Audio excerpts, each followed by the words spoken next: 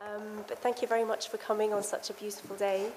ICA Quickfires are impromptu talks programmed in response to a prominent artist visiting London or in response to current debates. So we're really delighted to be with Thomas Houseago today, sculptor who's based in LA.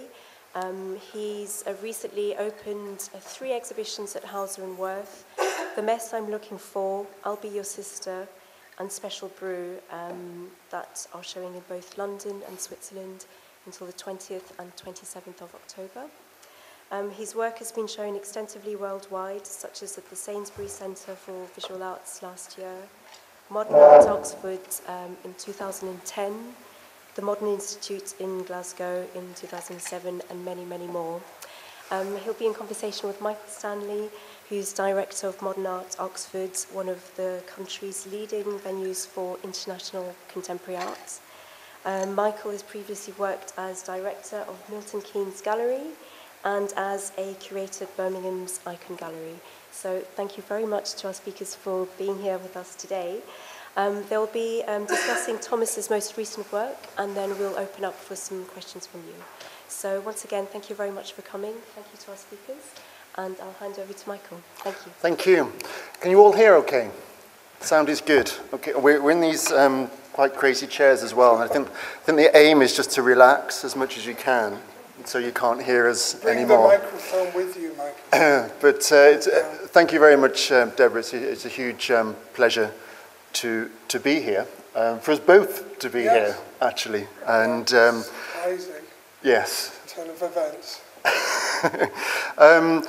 What we'd like to do today, obviously Thomas opens with his 2 major exhibitions at Houseago & Wirth in London, and it's something which actually we do want to pick up and talk about, I suppose, that relationship back to London and back to here. Yeah. And I, just through the course of the talk, want to talk both about your commitment or relationship back to the UK and what that means to you, but also I think to take you on a bit of a journey as well. Okay. I feel it's like that Michael Parkinson moment, I was just going to say, with the red book. With the red book and everything. Okay. But I think as it is, you know, such a moment in terms of your career and where you are, I think it's actually quite fitting to do that. Okay. And it is a biography, which is an incredible biography. And one that touches on London and comes back through a whole journey. I want to talk about what's happened over the last 5 years.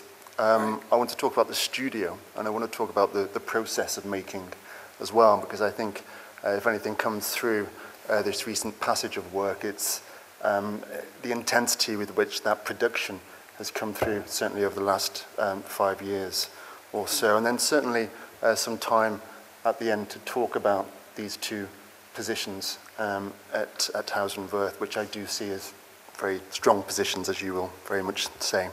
Paul Nesbitt texted me before, and I asked him, what opening question should I ask Thomas?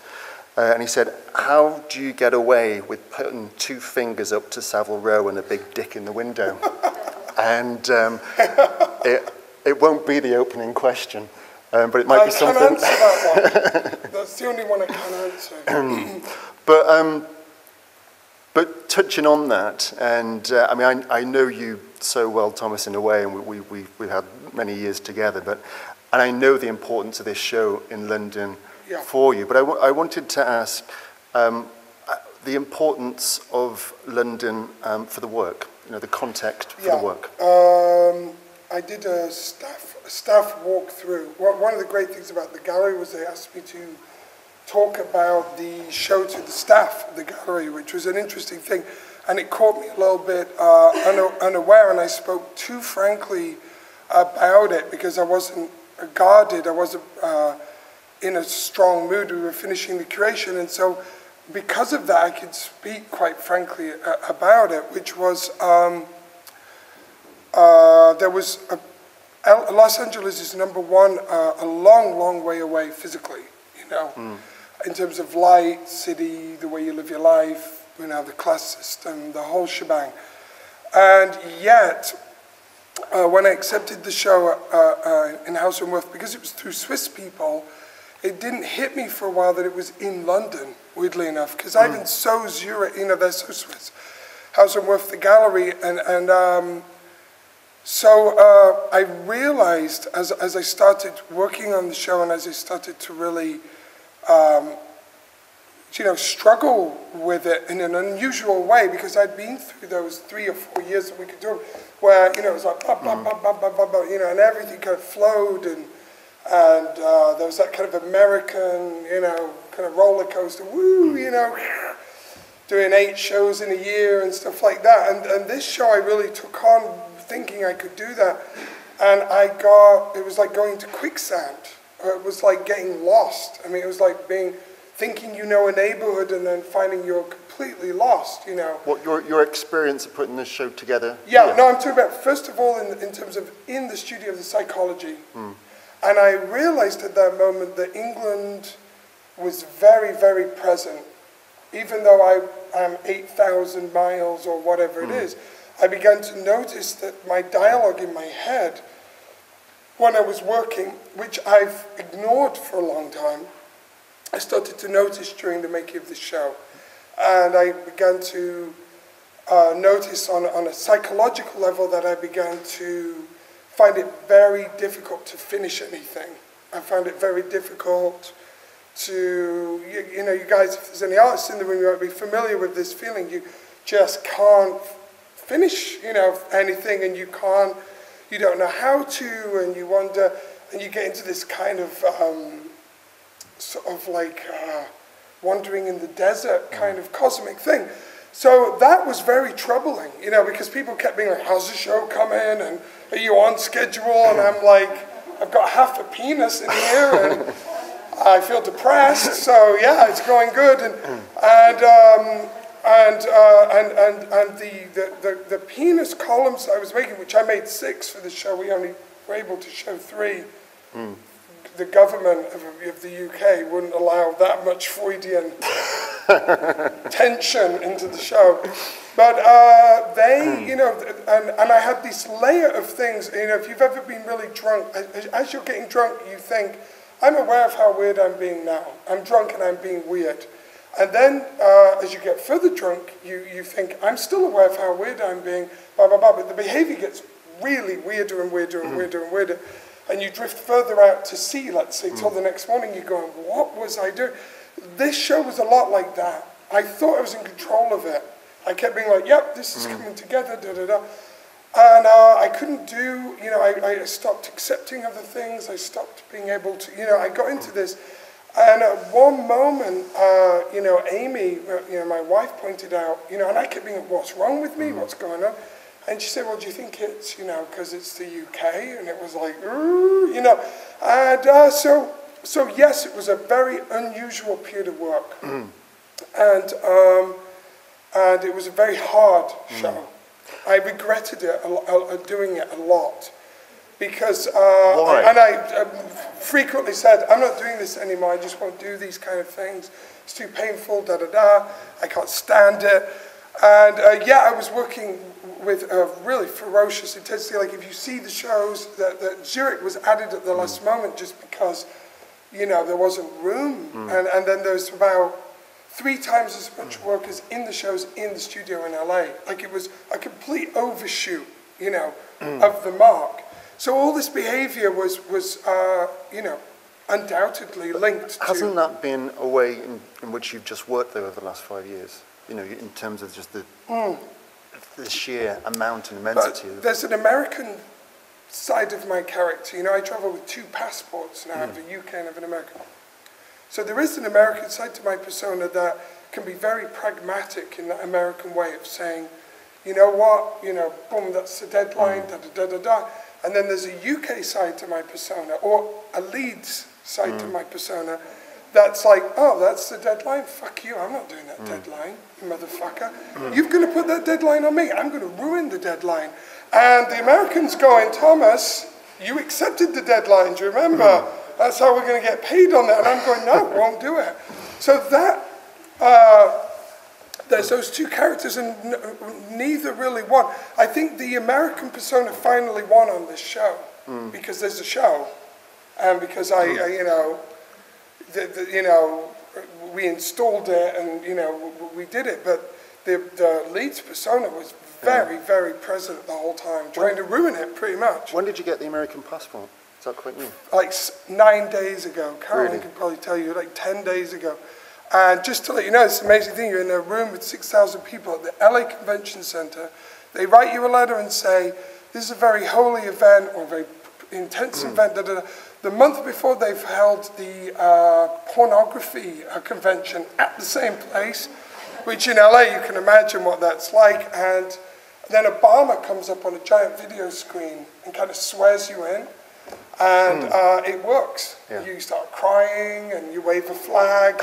And just to let you know, they really know. I mean, the Disney experience, they can make that swearing in. And I was I was probably the only redhead in about an 8-mile radius of that event. But yeah, I know. So yeah, the two characters in the show, you can kind of see them bouncing around off of each other. And you jest a little bit on Disney there, and we are going to talk through almost the last 20 years as well, if you like, from the early 90s here, St. Martin's. And then you got out of here quite quickly, though. At a time when there was a hell of a lot going on here. Yeah, you made quite a conscious decision not to be here. Yeah, well, no, the City of London took quite a conscious decision that I shouldn't be there. It was the other way around. In I came to London in 1990, whatever, 91 or 1990. It should be pointed out, there was no YBA, there was no White Cube, there was Cork Street. You went to Anthony DeFay on a Friday night, and there wasn't free drinks. It was a weird thing. And I said that Anthony DeFay did amazing. I saw my first really great, Kiefer show, my first great Carl Andre, my first great boys show. But St. Martin's was the wrong place to go. It was already kind of, if you were smart, you'd go to Goldsmiths. It was kind of, though no one really knew, it was like Chelsea or Goldsmiths, but definitely not. Well, that was St. already Martin's. in the ether then. Yeah, it was sort of, a friend of mine got into Goldsmiths, and we were sort of picking things out of a hat in Leeds, when you're at Jacob Kramer in Leeds, and the guy in the studio next to you is a former armed robber who blew his hand off during a heist. Believe me, that guy's not going. I think Michael Craig Martin is going to open up a very interesting discussion. So it was kind of a random thing, and so when I got to St. Martin's, it was amazing, but I was so terrified and I was so unprepared. But were you thinking that? When you moved down from Leeds, were you thinking Michael Craig Martin's going to open up my world? No. Or were you just thinking? No, I didn't know. I mean, Damien Hirst obviously is from Leeds and was about 5 years older than me, so there were stories about Damien at my foundation course, which Margaret Thatcher forced you to go to try to convince you not to be an artist.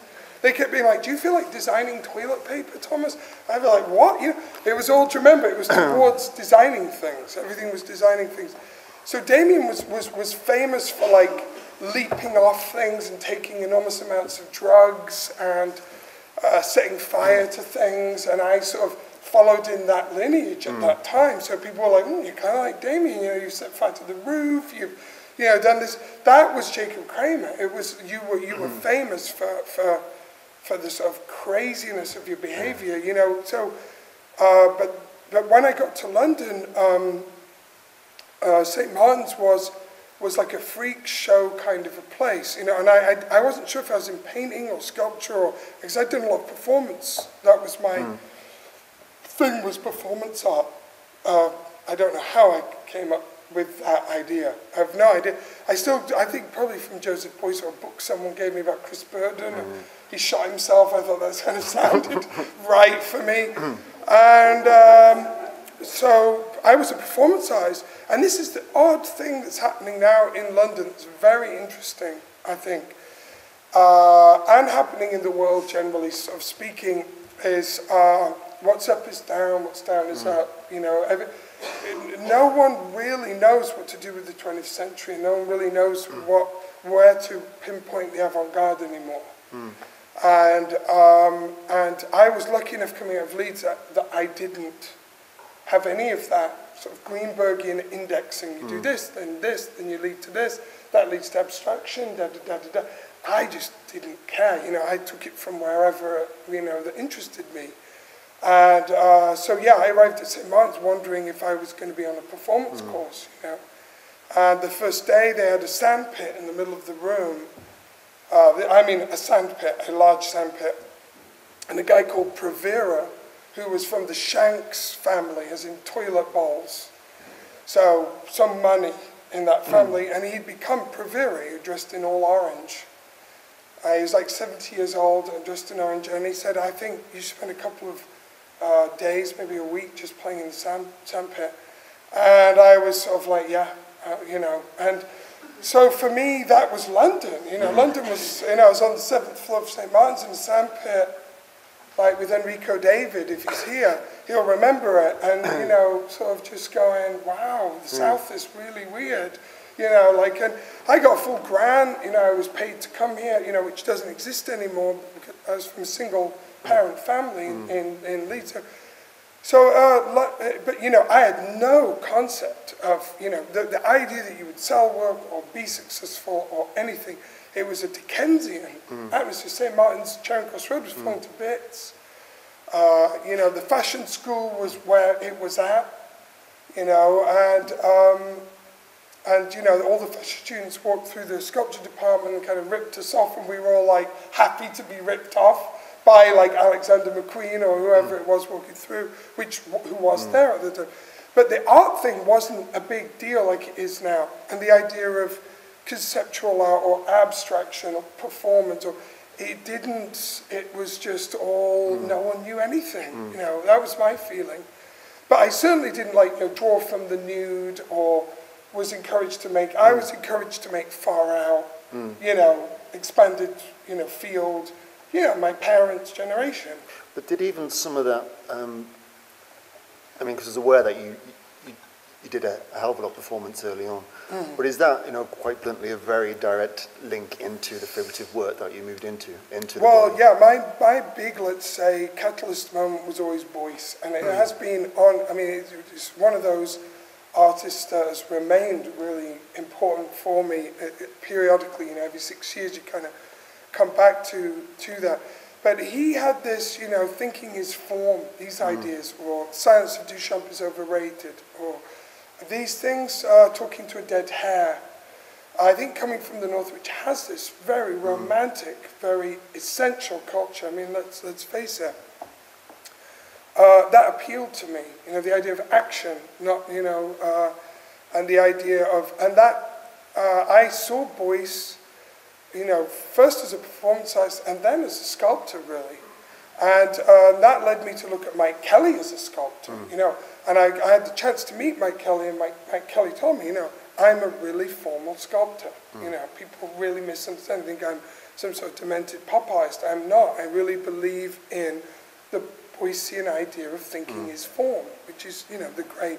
So I was coming out of that idea, and at London at that time, you know, I met a lot of freaks in that course, which was, you know, Enrico was a complete freak, you know, from Italy, and I mean a serious freak. I'm not talking about, you know, sort of say, you know, he was like a barman at the Fridge in Brixton, and he was sort of he kept telling me, I mean, I'm really into Sean Connery, you know, and he was making these things, and I was making these things, and I'd have that moment periodically with St. Martin's at the time where, like, wow, this is not going to go well, you know, this is awful what we're doing here.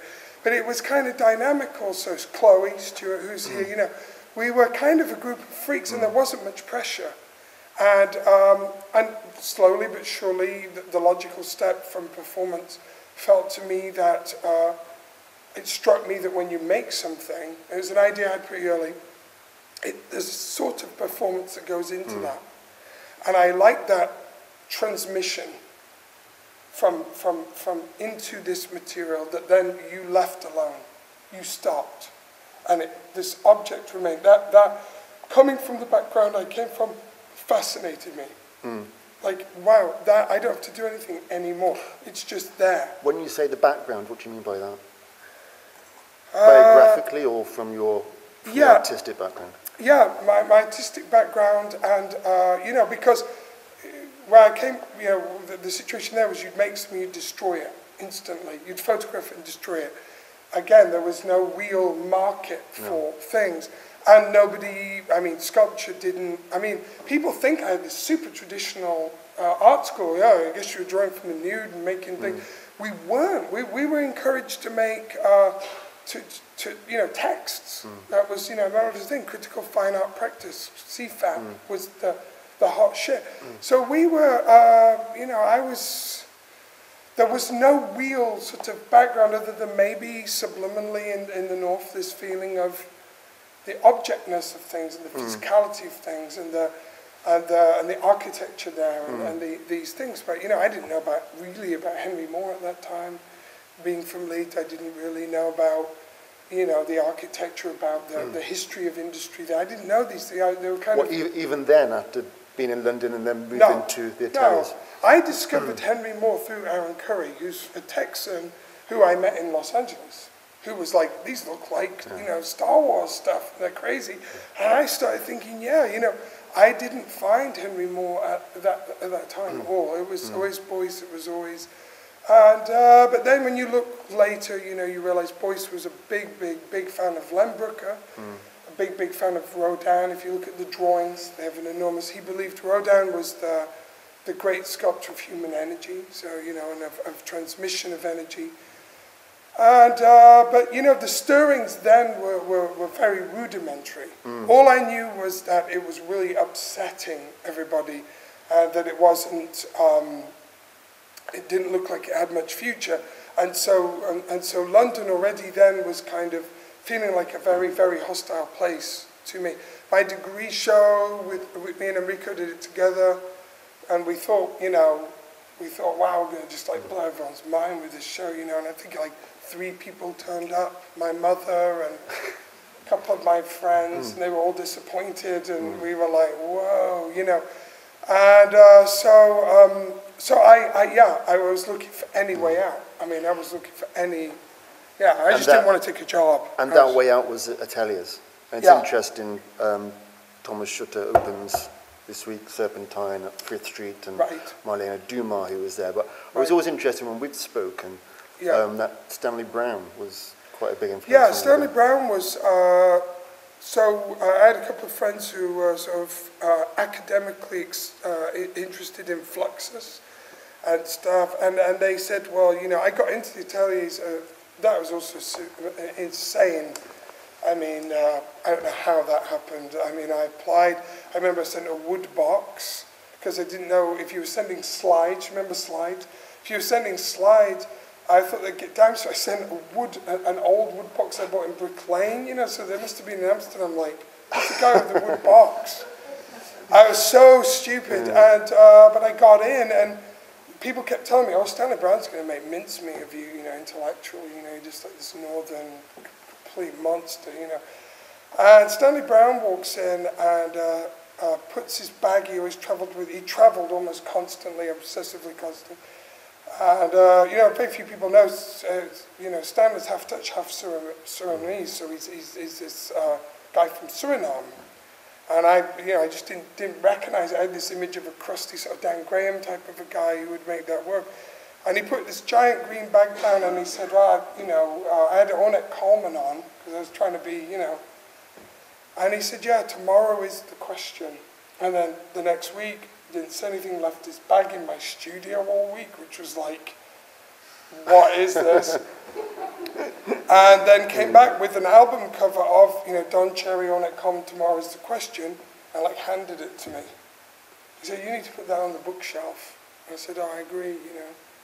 And from that moment on, you know, I feel like in many ways, you know, his image of sculpture was very close to my image of sculpture, which is, you know, it comes out of an action, a need to act. It comes out of a frustration of, you know, your social and political reality. It comes out of a frustration with other forms of expression, and it comes out with comes out for the need to be deal with some kind of sublime cosmic sense of what you are. He always said when you make any kind of object, and he included moving a glass, he would call that a sculpture, you affected every other particle in the universe. And so he'd say, you know, every time you make a move, be careful because it cascades through the universe. And that, you know, really struck me that, you know, ooh, wow, you know. So he came from a very, very romantic, very positive sort of groove, you know. I had much more trouble with the artists that work kind of could have looked like mine, let's say, you know. I got much more peers in a way. Yeah, more peers, or yeah. Stanley always said, you know, you got to get rid of us baby boomers. We're like ruining everything. You know, that was his thing. We're terrible, you know, get rid of us, you know, do something else. And he said, why is everyone doing all the stuff? We did it in the 60s, you should stop doing it, you know. So he came from that, which was a very generous father figure, let's say. That wasn't the father, you do this. He was a very, very interesting guy. And I thought we'd be friends after I left, and then I said, can I have your address, and da-da-da, and he gave me a fake address, gave me a fake number. I never, ever reached him again, you know. And I've been trying for the last 3 years to do a show with him, and this is like, I could get like, you know, Dick Cheney on the line faster than you can get Stanley. So, but he left me with this huge legacy, and I think about it all the time. I mean, it's kind of going on in my mind all the time. And at the time, we've got some kind of images behind Yes. you. I went louder then. Not there. That's Belgium. This is Belgium. Yeah, that's Ateliers. And that's the Ateliers. Yeah. And was this work that you made there in Yeah. Amsterdam rather than, you know, there's no baggage of this that came from London at all? No, in London, I'd sort of, I'd started to, you know, I was interested in the response. I was fascinated. I was just watching No Direction Hymns because he's thinking about Bob Dylan. And when he went electric at the folk festival, I can't remember the one, everyone booed and they wanted to cut the thing. And he's talking about it, and you can see the relish he has in this. You know, he presents it like he didn't mean it, but, you know, he kind of liked, you know, playing these songs, you know. And I've always liked, I never like applause very much, you know. It doesn't feel like it's a very creative thing. When people say, oh, I really like it, you know, da-da-da. And so as soon as they started making these things, you know, everyone kept saying, you really have to stop, you know, there's no future, just stop doing this. And you know, the lead's quality of me was going, wow, why are they saying this? You know, because what does that mean? Or what are they trying to push me towards or whatever? So that was more reactive, that was more sort of class-based, that was more socially based. But then when I went to Amsterdam, you could just see that, you know, the size of the studios you got in Amsterdam was so huge. And you had your own key. I mean, you could lock the door and just be in this giant room. And then that was when, you know, let's say the acid kicked in, you know, and I had been dabbling with this thing, and then, boom, you know, this kind of psychedelic thing happened that I attribute now to, as just to a release, to a sensual, visual release that I couldn't have in England. You know, because England was so left-brain for me, and it was so traumatic for me that, you know, all these images and colours and shapes and touches and kind of ebbed out of me like one of these kind of... And at the time, a lot of these sculptures were coloured, pigmented. All very, very coloured, yeah. Everything was brightly, brightly coloured. You know, it was like bright yellow, bright blue, bright red. You know, everything was... you know, extremely, and, you know, I sort of saw them like they were these pop things, you know, and it was really uncontrollable. I've never had a period like that. Even working on the Houseago show, it wasn't like that. That was like without control, you know, and really you know, really not like hating everything I made, you know, but then having to make it, sort of looking at a car crash kind of a feeling, like, what am I doing, you know, what am I doing? But, you know, the Ateliers was unique in that, you know, you had 9 artists, they turned up every Tuesday, and or critics or thinkers, and these were all incredible people, even the people I didn't agree with. They were an extraordinary group at that time, between, what was it, 94, 96. I mean, was an astonishing group of people. So I was really lucky, I was really fortunate as I've landed in these group of people. So they kind of were guiding me through it. You know, Jan Dibbets, Thomas Schutter, like you say. And Thomas Schutter was known at that moment mainly for the little, the little wax things. And then there were these great people, Amy, Matthew Monahan, Urs Fisher, just been thrown out, or whatever happened to him. I don't know, was he thrown out? Chris, can you tell us if you're here? I think he was thrown out, yeah. Yeah, he was thrown out. And so, there was a nice atmosphere. There was a lot of very interesting, Avery Praisman, David Barder, a lot of very, very good artists, and a very exciting dynamic. So that sort of, was a good place to have kind of slow breakdown in, because, someone like Marlena, that's, for her, that's like, go do it, go fucking crazy, So these were these sort of new parents I met who, were sort of going, yeah, go for it. And I was incredibly lucky for that. And so that, yeah. You mentioned the studio in Belgium, and I always think this is such a incredible image. And it seems to be actually I wanted to talk to you a little bit about photography as well, because how you photograph the studio increasingly over the last few years really comes through. Well, it was actually, to be honest, it was actually Amy who often did the photographs at the studio. I always felt frustrated by cameras, and I felt like they always broke and they were really complicated. They were kind of like these fragile things. So Amy would often photograph the studio. I think this is Amy's photograph. That's my sense. And you have to remember, back behind that really tall figure was Enrico David behind a curtain, and a guy called Mike Kirkham, a painter, in a studio like me. And this was a cruel time. And photography became the only way you could kind of show what was happening. Because a lot of this was destroyed. Almost all of it was destroyed.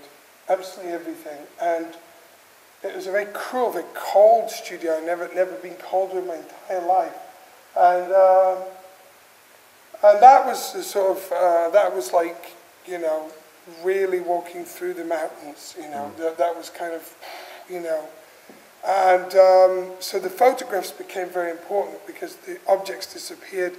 And in many ways, the studio as a thing, as a kind of testament to being alive, became very important for me, because I really used to like the way the studio would get set up, and I would like the way you would have this kind of relationship to these things that you knew were doomed, deep down in your heart. It was like they were great because it's like if you're with someone who you know is going to die soon, you really love them that bit more, So the sculptures, it was kind of like, my good friends kind of, there was this kind of atmosphere, and Belgium has that anyway. Belgium it's not for nothing that, Rambo and Verlaine, that was the Lost Weekend, was in the Gare du Nord in Brussels, which is still available for anyone who wants a Lost Weekend. Brussels is like, stay for longer than 6 months, and you'll never leave, So we were that. So photography became important just for that reason, just to show, hey, that's what's happening, and that was like the beginning of the end with Europe. I lived in Belgium for 7 years, but in the first week you could pretty much see what was going to happen. What did you feel there was a way out there? Yeah, it's the dark side of the moon. Yeah, and it was like. The more dark side of the moon it was, the more somewhere I was compulsed to it, as was Amy, as was, whoever we were with. So something in me, was really fascinated by that experience, and being very reckless about, our well-being, and being very reckless about, it was kind of a step back on one level and a step forward on another. in terms of your social being or in terms of your financial security, it was a giant step back. And in terms of engaging with the world, you know, at the end of the ateliers, I started thinking, wow, you know, I'm going to have a show at the Tate soon. This is amazing. And within a week in Belgium, I was like, fuck, you know, I'm in really deep trouble, yeah. And something about that felt very real. I mean, it was a very, very, very cruel art world out there at that time, you know. It still is, of course. The two pieces on the right here, the standing figure and the crouching figure, seem to be the ones that endure from that period of time. Yeah, because they were bought by, at a very discounted rate, I had, by Xavier Hopkins, because I'd met Xavier through other artists at the ateliers, and he knew he could possibly do a show of my work because he would like blacklist his gallery, you know, it was that bad.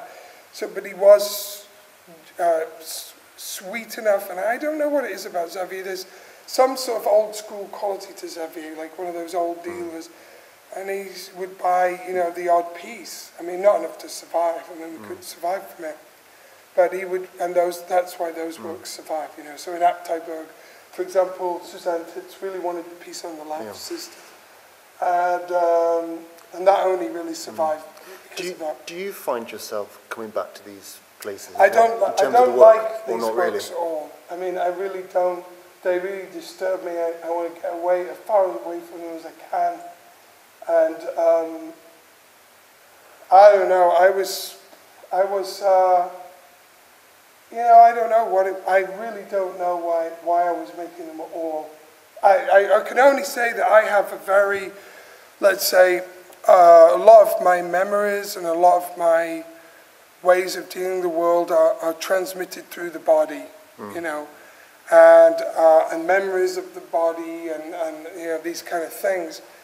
And yeah, because I didn't feel like I had an audience, I was able to make these pieces, and so I'm very uncomfortable with them having an audience, let's say, you know, because they weren't really for public consumption, in my opinion. They were made... these works at this time? Yeah, they were sort of made for my own sort of understanding of you know, what was happening to me. Do you think that's one of the biggest shifts in terms of what, over the last few years? You know, you're talking about the relentless exhibitions and what have you. Well, so now I'm on a different mission. You know, back then, if someone would have said, you know, should I become an artist, should I become a sculptor, I'd say, don't do it. You know, just don't do it. Do charity work, or you know, do whatever it is. Do something good for the world. I had a very, and now I'm on a different kind of mission. I think, you know, I've realized that the only thing worth anything, pretty much, is to be creative in this lifetime. You know. So now I'm singing a different song, you know, and there's something about going to America really, you know, underlines that. Yeah. And in America, you got to shout loudly. You know, there's no whispering in the States, you know. I mean, you've just seen the conventions. Did you see much subtlety there? I mean, America is like, boom, you know, and so when I arrived in the States, it got so bad so quickly that, you know, you had to either say, I'm doing this and I'm 100% into it, or I'm not. And I decided to do it 100%.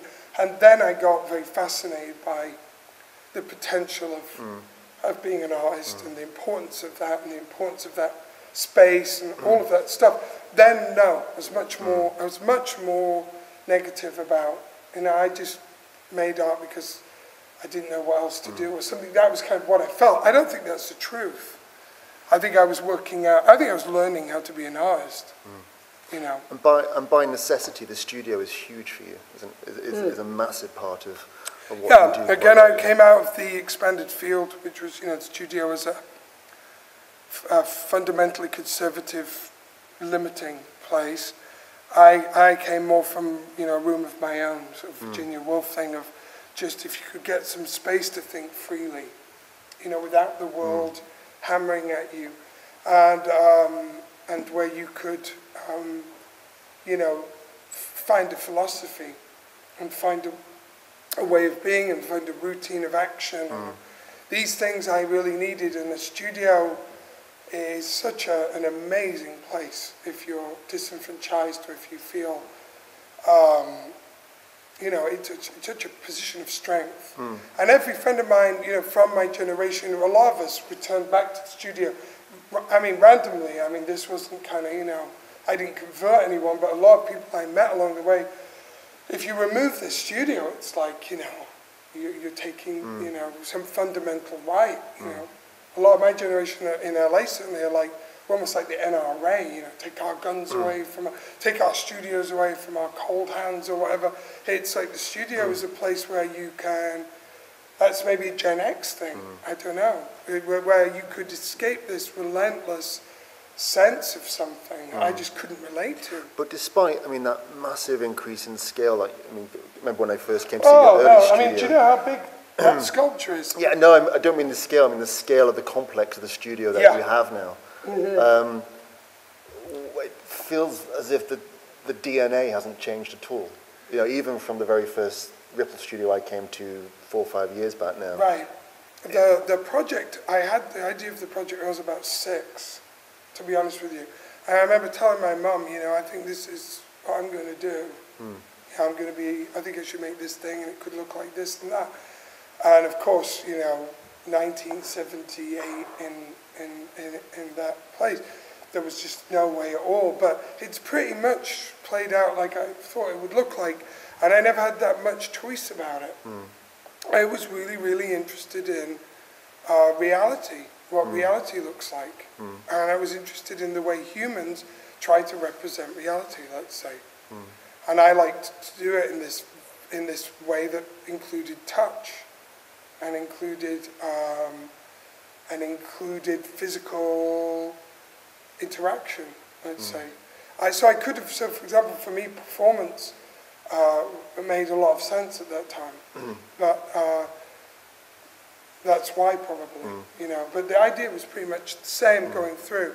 I mean, now in Los Angeles, certainly with the new studios and stuff, it feels very, it's finally, I'd say about, in the last year I'm in a situation where I'm finally able to do what I want to do.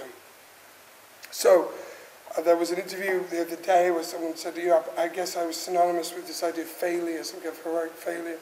I think I did talk a lot about, you know, failing and wanting to fail and da-da-da. But recently I'm not so interested in that anymore. And I'd say the show, particularly in North Gallery of Savile Row, is the first time I don't feel that failed. And I needed, you know, 5 buildings and, you know, 20 people to do that show. It's just impossible without that help. So I'm sort of struck by that that reality, you know, which is that, you know, sculpture is a lot like making a movie. It's not. It's as far from painting as an activity as you can get, really. You need all these things. You need all this. You need this crew. You need this. You know, just like making a movie without backers, without, you know, sound people, producers. You know, it's very difficult. You know, if you really want to make a film. So I'm just about now at 40 able to make the sculptures I want to make, just from a pure technical standpoint, you know. Yeah. Does that, it's in, I think when we started the conversation, we spoke a little bit about what you were saying about finish, that you couldn't finish these pieces of work. And actually for me, going around this show, it's probably one of the most resolute presentations that I've seen of your work, to be quite frank. Yeah, I think that's, it's a really good point. I think because I was so, it was so painful, so unbelievably painful to finish anything, that when I did, I really, you know, slammed the ball through the hoop kind of thing. I was like, you know, you are officially finished, you know, leave me alone. And the good thing about it was they went straight out of the studio at the moment they were. But yeah, I mean, again, that's an English thing. That's to do with it being in London, was I wanted to leave no room for the imagination. Let's say I wanted to leave no doubts in anybody's mind, including my own, about, you know, my intent and about where the pieces ended and finished and what they were trying to do. So yeah, it's a very, let's say I feel very grown up with the show, you know. I feel very sort of, grown up's the wrong word. Maybe I feel clear about it. And I had to go through, maybe because I went through so much fog and mist, and, you know, it was a very difficult sort of process. And we picked a lot, I'd pick one of every 5 sculptures, something like that. Something like that. So it's a quite condensed for me, I always have a really hard time with when they, people come, they look at your shows and they say, couldn't there have been less work or couldn't there have been more work? I never think like that. I mean, it's like, it just has to, it's a bit like, I don't know. I've never, ever believed that my job was to make the show easy for someone to get, or so they go, oh, actually, I get it now, I like it now. None of those things ever, sort of ever occurred to me. How important are the shows for you? Because I remember when we were working on the Oxford show, and it almost felt as if you'd done the show in the studio 6 months before. Yeah, I had, in a way. And just wonder, in your headspace, is that... Yeah, or is that space kind of condensing to the point at which it becomes this performance, this public performance? Well, I feel like I have the luck as a sculptor that I can do all my degenerate behaviour behind closed doors and then give it to someone, and they have to, it's this object. So in Oxford, I was really clear about, because the piece of the Whitney, the baby, I really made for the UK. I didn't really make it for New York. So I was really thrilled, that you were kind of like, well, let's try and get that. And so in the case of Oxford, I was really, I have models of the space, I set the pieces out, and the same with Hauser and Wirth. By the end, I was pretty, aware of like, well, that will go there, that will go there, that will go there. And at a certain moment, the activity, let's say the performance of making the work, which it is, without a doubt, stops, and then another idea comes of how you present it and what you're trying to say and all of this. But in Oxford, I was pretty cool and calm in Oxford. Was that you cool and calm? Yes, it was. Believe it or not, it was me cool and calm. And I've been cool and calm since I arrived in London, but it became evident as you went down the road that was kind of the way the show was bound to be, But I think one of my overriding impressions from this show that we have here now is, I'm just flicking through these slides actually, it feels there's the early work, there's Red Man, there's Baby, there's Octopus Man, there are these moments of kind of not a completion, but just a settling with the work. Yeah. But it feels like this actual exhibition rather than just a one work itself. Yeah. Has this resoluteness. Well, you're obliged. I mean, if you're an artist, you're obliged to make exhibitions, just like if you're a musician, you're obliged to make albums, And I agree with Brian Cousy with the idea that really the perfect show of your work occurs in the studio. There's no doubt about that.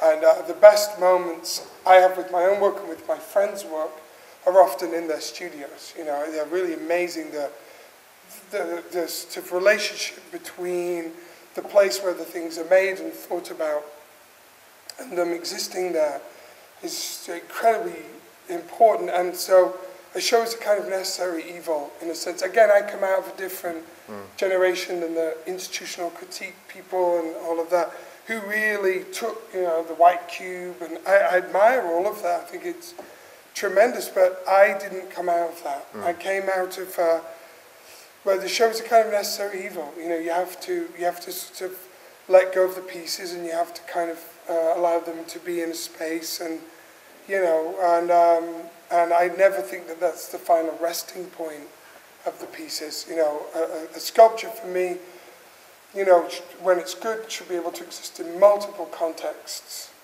and multiple situations and multiple lights, tensions, social situations, all of that. So, really good sculpture has a big relationship with time, I think, and I'm interested in that kind of time.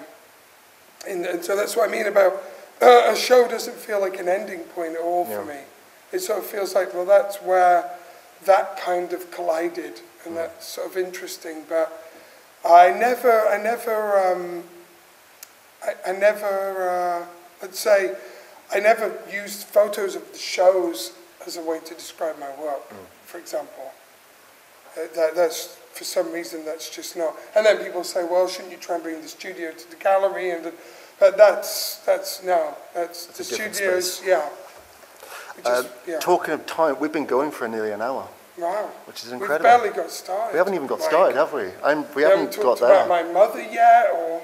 I know, I've got it all written down here, but and then crossed out, but I know it's all there. We haven't done Masson, we haven't done anything yet. Yeah, but anyway, Masson, we didn't do Masson. We didn't do Masson.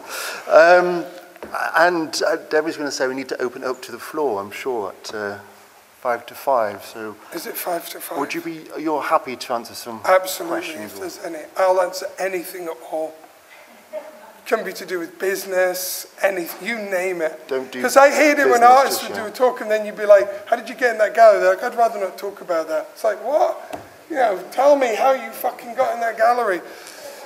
And how did you live between 94 and 98? You know, I hate it when, I will tell you anything. If you want to ask it, if you have Right, there's an courage. invitation. Yeah. It's funny that you just talked about the big penises, because I noticed this really interesting curation of books in the bookshop all about dicks. Yeah. It's just an observation. Yeah. They're important. Yeah, they are. Well, they're for me. That you know, I was brought up by women. I didn't really have any men in my life until I was, God knows, I don't know how old I was, 40 or something. And so I was brought up by very staunch northern feminists. You know, these very tough. My mother, you know, had 3 kids, 5 jobs. You know, all this stuff. And so, you know, the penis in the 1970s was a pretty, you know, you didn't bring it up a lot, you know. It wasn't like, Mom, I've got a penis, and celebrate it. And then the North does 2 things with the penis, you know, which I don't know if it's for public consumption, but let's say the sexual drive in the North is like very intense, very strange. So these are also kind of dramatization. There's a lot of humor in them. There's kind of strange humor in them. But yeah, I mean, we're you know, I'm going through a phase of sort of, you know, I've got kids now, and I'm sort of noticing, wow, you know, my son has a penis, I have a penis, my daughter doesn't, you know, my wife doesn't. You know, woof, you know, these kind of recognizations, which, yeah, speak to what a weird childhood I had, but, you know, and the idea of will to power, you know, really, you know, it was a dirty word to have a will to power as a man, as a white Anglo-Saxon man, was a really kind of dodgy thing, you know. It was, you might, you know, set something really bad going with a phallic will to power. And you know, and I like the weirdness of sort of delving into that and laughing at it and liking it. You've done some really beautiful sculptures of women, elegant sculptures in a way. Yeah. And the reason I say it is because when I was just looking at the, I don't think many people. No, but I was looking at the animals, and I was just. Yeah. But this gender thing goes, I think, became an issue. You know, I don't know whether it's a. It's a male cat or a female cat. It's really interesting. Europeans always ask me the gender of my sculptures, and Americans never do. Wouldn't touch it. Yeah. What is that? Either they don't care, or they're repressed, or, you know, I don't know, or something. But the sculptures always have multiple genders for me. And when I mean multiple, I mean they're men, they're women, they're transvestites, they're old dead people, and the pre-born people and all this. So the sexual quality of the sculptures isn't really man or woman. I'm not really interested. It's not black and white at all. No. And, you know, the women sculptures I make, and the animals I take much more seriously. Let's say I get really, really intent about them in the studio for some reason, because I want to do sort of like a good job with an owl or something like that. And so the sexual impulse of my work is in the sort of squeezing of the clay. and the jumping around in the clay, and you know, or in the materials, you know, that there's a lot of, the sexuality occurs in the activity of making it. And so the sculptures kind of, I think, if they have a sexual thing, it's more to do with that than what gender they have or whatever. Because making sculpture is highly sexual activity, there's no doubt about it. It's a bit like fighting also. It's all these, or dancing sometimes. And so that's much more, I think, where that plays in and where that's complicated.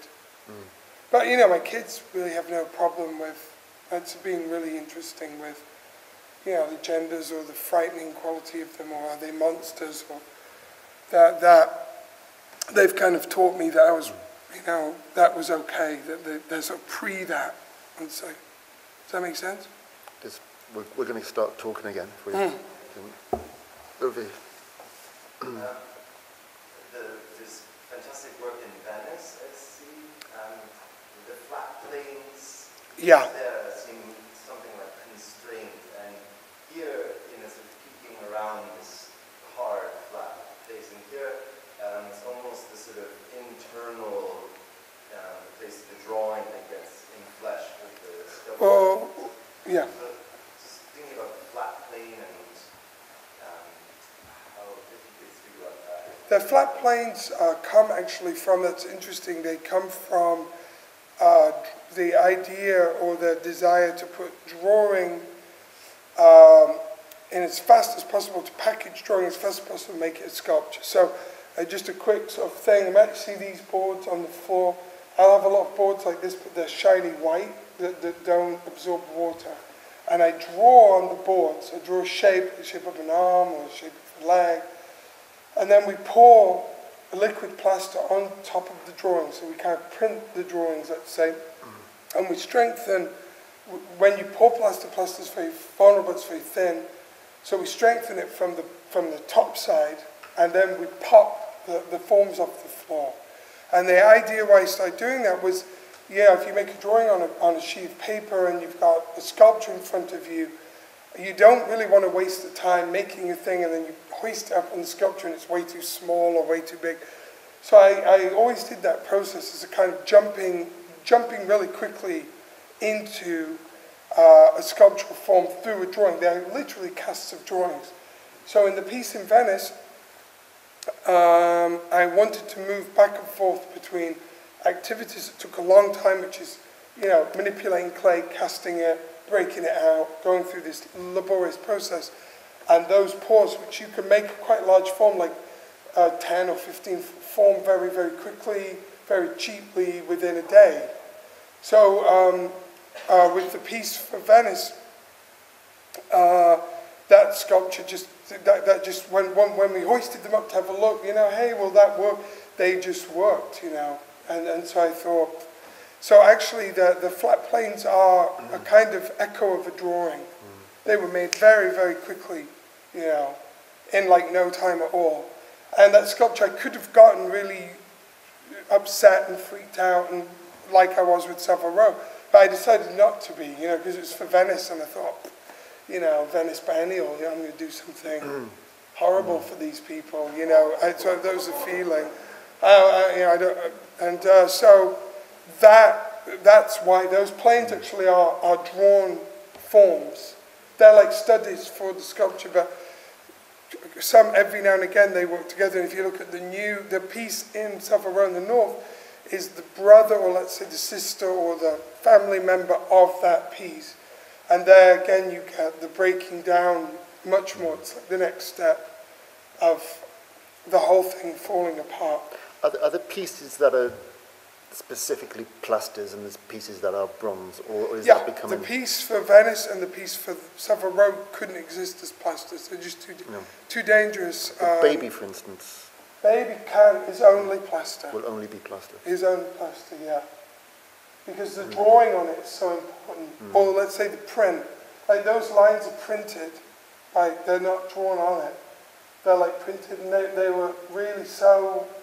They speak so well in the piece, and so and how they relate to the lines of the iron. If you look at the iron in the drawing, that It's the first time I really noticed that, like how you structurally put something together is a form of drawing also. And so that wouldn't be, but like the piece in the North Gallery, it couldn't exist as a plaster, and they had to like cut it into tiny, tiny pieces to cast it. So you know it's kind of going to die. Rodin had the famous clay's life, plaster death, bronze is rebirth. And there's real truth to that, if you're interested in sculpture. I don't think it works in any other walk of life. You know, it's not a great piece of advice. You know, when you're at your bank next time, well, did you know? Never gets me anywhere. Oh. Any other questions? Chris. Chris.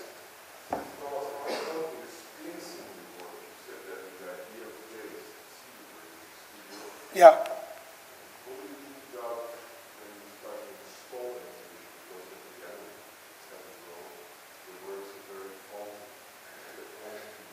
Yes.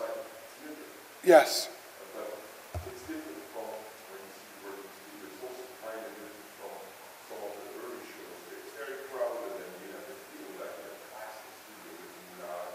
Correct. Yeah, that was right. And the yes, right. Absolutely. There's a kind of hip thing about, or let's say there's a kind of way out sometimes if you bring the studio into the gallery. It's a bit like using in music, how could I use a good analogy? It's a bit like in movies using suddenly handheld. You know, ooh, it's more informal, da da da. And I always loved windows. You know, we were installing, and it was at night because we were obliged, you know, it took so long. So by the night, we were kind of starting to place pieces. And just the people walking by, you know, the drunk people walking by or the people coming back from dinner, you know, would lean on the window. You know, so there were a couple of nights where we really had, you know, 10 or 15 people, like, faces, you know. And I realized straight away, hey, I have to be really, you know, I have to really get the studio out of this room. And I have to really go, dump, dump, dump, dump. And actually, about 3 days before the opening, it was a very full room. It was and we pared it down to the point where it really made me nervous. You know, it was like, gosh, you know, these are things you walk around, and they're going to really, without any kind of excuse, you know, boom, boom, boom, boom. And I got a thrill out of that. And just quite simply, in the last day, I thought, wow, okay, you know, that's going to be, they have to become objects, you know. And I like that idea of them becoming these objects that also had this theatrical presence on the street. And it's a unique space. I've never known a gallery ever before where the world and your work just kind of blend in this strange way, you know. When they pull those blinds up, it's like, whoa, there's the normal world and there's what I do. And I really liked that. I really liked being sort of super clear about that. And I really enjoyed that feeling of perhaps someone walking home from dinner would stop and look at that show. It's lit at night, you know, the lamp at the front actually lights the show. And I think if you go and see the show, the most beautiful time, we walked past it last night, is, I reckon, at night, around sort of midnight or something like that, because all the shadows get thrown, and it's very theatrical, very, very cinema, but it's beautiful, and it, you know, it's there for that experience. Let's say, does that? So, but it's not. But again, really, the installation of the show was. It was clear quickly that we had to respond to the space in many ways, to those windows in many ways. That, you know, it's really open, you know. It's like those dreams where you are peeing and like 100 people are looking at you. That installing the show was quickly like, whoa, okay, it's going to be like that. You're very naked in that space. So, yeah.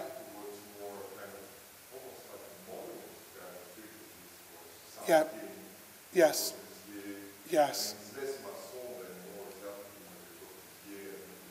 Absolutely. Yeah, I'm a much more utopic artist than and that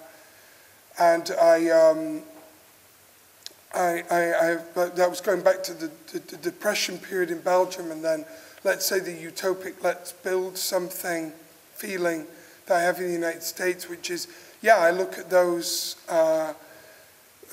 references, I look at those positions, and I'm very thrilled by them.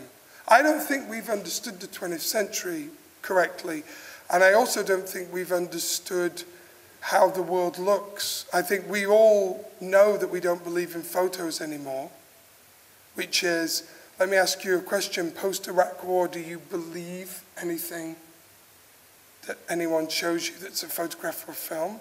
Do you believe Mitt Romney is Mitt Romney from a photograph? I don't. Do you believe Paul Ryan is Paul Ryan from a photograph? So we've lost that belief in that, which was a great achievement in a way of the 20th century. And Chris, as you recall, at the end of the 90s, maybe photography and film had relegated, let's say, fine art making, painting being the great victim at that time, to just the junkyard. You know, painting is dead. Do you remember? That was a big sort of rallying call. And we have the opposite now. Photography is dead, 100%. Film is in trouble, you know. Sculpture's the most realistic thing you can look at if you want information. And so that's why, you know, if I sort of look at my references, I'm going much more to that. And I'm much more interested in reading what those people are saying, which is Corbusier at the moment. It's interesting you bring that up. I'm absolutely enthralled to his project, let's say. It feels unrealized still to me. I think a lot of strong ideas of the 20th century haven't been realized. Someone was just telling me they were going to do a Nauman show in LA of all the unrealized Los Angeles pieces. I didn't know there were so many unrealized Bruce Nauman pieces. You know, that's what I'm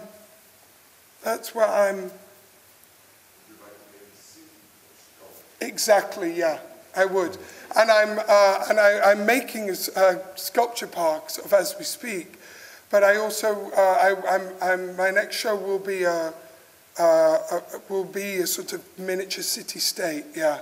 But you know, for a luxury thing, because you know the idea is that, yeah, and that's where the studio will come more in, which is, you know, yeah, that's my dream. I'm really, by the way, thankful that you pick up on that. That's sort of the next step. So it's interesting you already feel that, which is, yeah, I'm very, very utopic. I think artists should be used to build things. I don't think any building should go up that an artist isn't involved in. I don't think any war should be taken on without artists talking about it. I don't think any significant discussion about the environment should take place without artists being part of it, because they're more likely to create some kind of solution, in my opinion. I mean that extremely realistically, very practically. So that's my feeling, yeah.